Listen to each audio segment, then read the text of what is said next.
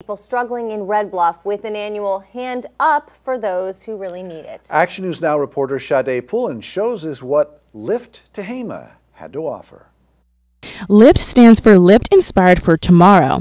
It's a community-based event that helps the homeless and low-income neighbors. They provide services such as clothing, food, showers, and even haircuts. I spoke with the aunt and nephew. Lena, the aunt, has been coming here for 4 years, and her nephew Jacob has been coming for 10 years. They share their story with me and what this event means to them. But I used to do drugs, and drugs had a very bad impact on me, and I went to jail, and a lot of bad things have happened, but this town just seems to bring out a lot of good at the same time. So. Okay, well, great, congratulations. And what are you guys most excited about for today? My haircut. Okay, how short are you gonna cut it? I already cut it. Oh, okay. It was like really past my back. Oh my gosh, that's a lot to take care of. Yeah. What are you most excited for? Oh, the haircut. I got freshed up.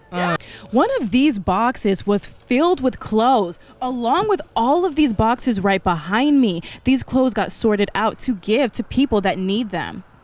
I spoke with Gail Locke, one of the co-chairs, and although the list is long, she listed a few of the organizations that provide services. Tehama Behavioral Health, Tehama Mental Health, Rolling Hills Clinic, Greenville Rancheria Clinic and Dental.